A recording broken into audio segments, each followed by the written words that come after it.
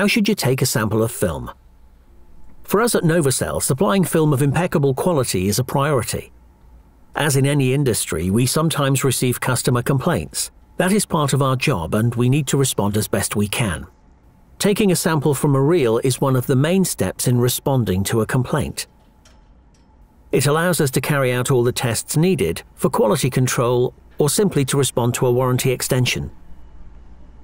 So, let me explain the correct way to go about taking a sample. All you will need for the job is a box cutter, a metal rule, and an indelible felt tip pen. Separate a dozen or so layers of film, cut and remove from the reel.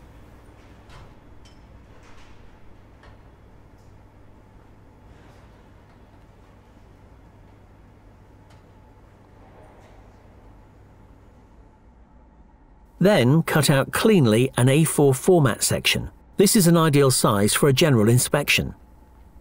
Mark the reel references and the unwinding direction on each sample. If you see quality differences across the reel, you will need to take several samples at different locations, noting their roll position, left, center, or right. Send the samples together in a package without folding or rolling them. You will have understood that taking samples is easy, but does demand care. If done well, the sample will provide optimum quality control and a rapid response from our quality department. In any case, begin by contacting your sales representative. He or she will tell you whether sampling is necessary. You can count on us for more information and relevant advice.